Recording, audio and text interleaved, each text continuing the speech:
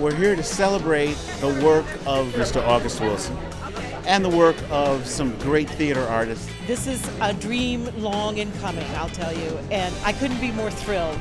I'm excited to see this wonderful cast we have. I've seen them rehearse, but to see it on the stage tonight will be exciting. Jitney and August Wilson's plays, they're so stock full of humanity, and they bring people together because they let you come in and breathe the sacred air with people, and all of a sudden you realize how familiar and similar we are. It just couldn't be a more perfect play to do now to remind us who we are and what a great playwright August Wilson was. I think August Wilson is able to appeal on so many different levels. You better get your butt out here to this theater and see the show. Bam.